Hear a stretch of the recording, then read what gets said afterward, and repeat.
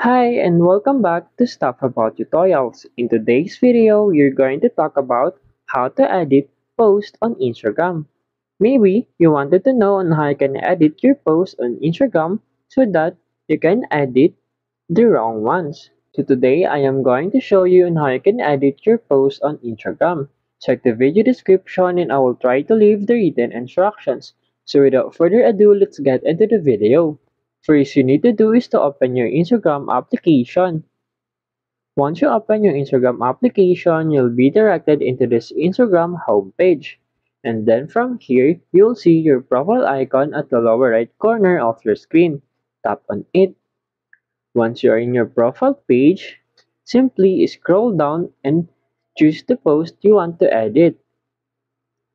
After that, tap on this three dots icon at the upper right corner of your screen. And then in here, you will see the option to edit the post. Tap on this edit.